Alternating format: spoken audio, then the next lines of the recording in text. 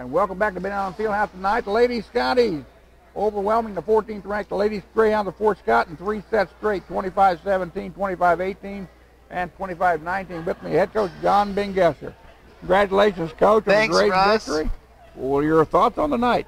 I thought we played exceptionally well. We took control right off the bat, which was something that we struggled with this season starting. And we definitely got our offense established right away. In the past, we've had trouble getting going, and today that was our sole focus, was get our offense started right off the bat. Let me worry about what their offense is going to be, and then we would adjust it from there. You trail by no more than 4 points in any of the sets, defensively and offensively. The girls seem to handle the adversity real well tonight. What are your thoughts on that? Well, they did. We knew Fort Scott was going to be good. They are good. Those girls, just their bodies, all of them look like what a volleyball player should look like. And you know, that can be very intimidating, but at the same time, so do we. And I think that was kind of, we did a perspective, a reevaluation of where we stand, and I think that helped us eliminate an intimidation factor today. You've won 7 of your last 8. You've won 4 in a row. Your only 2 losses in the region and conference have been ranked opponents. What do you expect right now from your team right now when you go into this weekend down at Neosho County? I expect us to continue with this, and I expect us to play hard this weekend. I said if they win today, they will be rewarded for it this weekend, and we will hopefully see ourselves in those national rankings next week. Neosho County defeated Johnson tonight in their first set.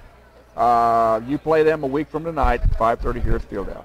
What are your expectations of Neosho County? I think Neosho is going to be the same as everybody. They're going to want to win more than anything. They're going to fight. They're going to be aggressive. They beat Fort Scott in 5 last week, and so I know that they'll be tough, just like every conference team is. Overall tonight, offensive defense along the front line, your girls played extremely well. It wasn't that Fort Scott will look lackluster. They had their opportunities, but you seemed to shut them down before they could get a run going. Yep. Was that something that you knew coming into tonight that possibly you could take an advantage of? Definitely. Your girls. We watched film, and we had a night off, and some of the girls drove down and watched them play at Johnson County. So we were very, very prepared for what they were going to do. Cool.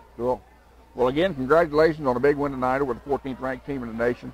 And best of luck to you down in Neosho over the weekend, Coach. Thank you so much. Turn up. We'll be back in just a bit with Shaylee Cottle. You've been watching the Sky Sports Network. Hang in there, folks.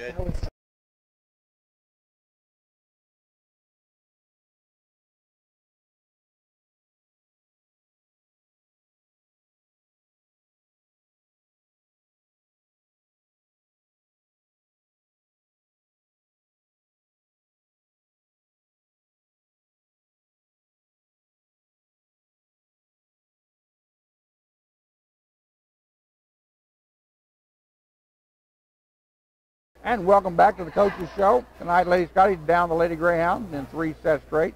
With me right now is Shaylee Cottle. Shaylee, a 5'8" sophomore out of Atchison, Kansas. Shaylee, congratulations tonight. Thank you.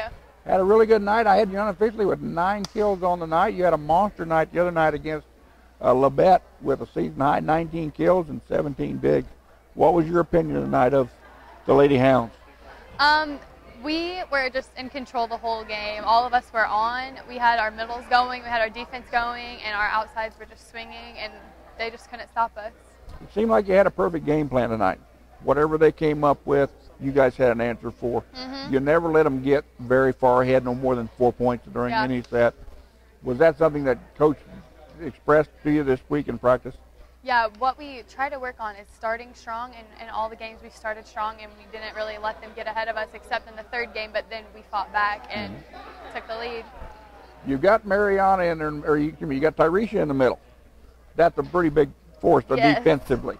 But you're coming in on that outside corner that you're starting to dominate here on that left side.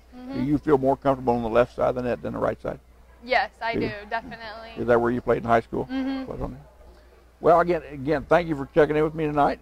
And again, the Lady Scotties down the 14th ranked Lady Greyhounds tonight in 3 sets straight, 25-17, 25-18, 25-19. They go to Neosho County this weekend for 4 matches in the tournament, then return home against the Lady Panthers on Wednesday, October the 5th, a week from tonight in Benton Fieldhouse. So for John Miller, Tyler Nordman, Shaylee Cottle, Russ Cronstein, good night, everybody.